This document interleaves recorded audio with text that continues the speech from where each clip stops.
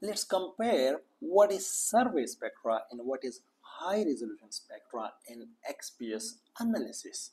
If we want to know 100% information about the sample, we have to run both spectra.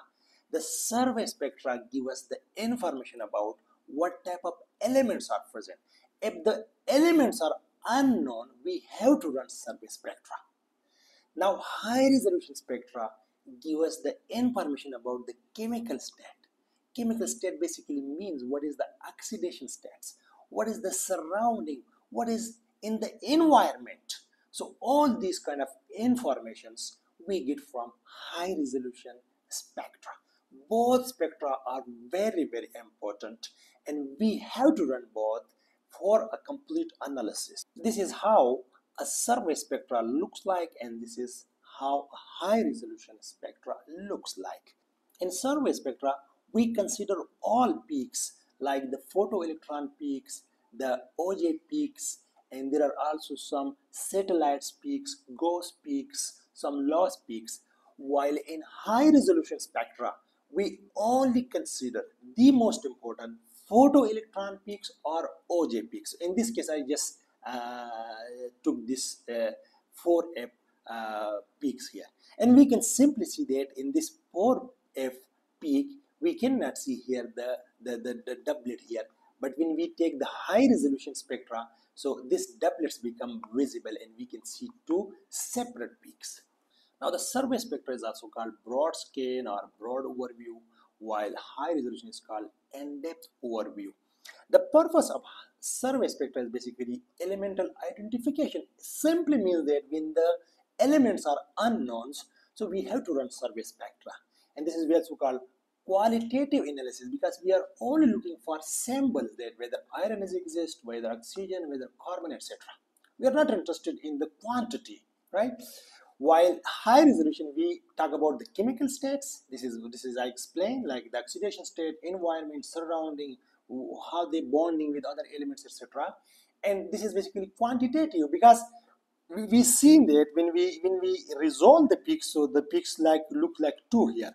You see, now we can clearly see that this peak contain more number of atoms and this contain less number of atoms. So quantitatively, now we are clear about this. We have seen the energy ranges from 0 to 1400, and here we just specify. You see here, we seen that the range was from 25 to 2045. So this means that we just zoom that particular area, that what is happening in this small range or narrow area. The resolution is lower here, so we cannot differentiate, and here the resolution is very higher. So then we can see this separation, the peak separation here. This is basically called this delta here. This delta is basically this spin orbit separation. The time is longer, we have to see the minute detail, and here the acquisition time is shorter because we are only looking for elements, right?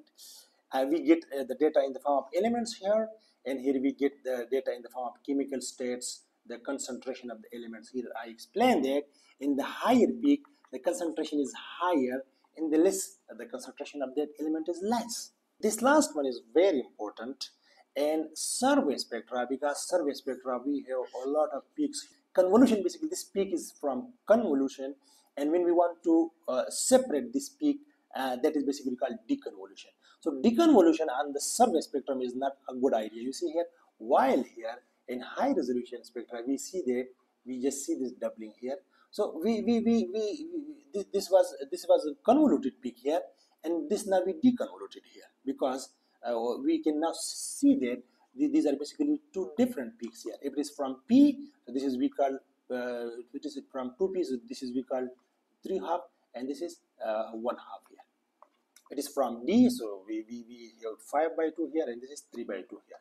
If it is from F, so we have 7/5 here, F, and here is F 5/2 here, right? So this is how deconvolution is fine on a high resolution spectra.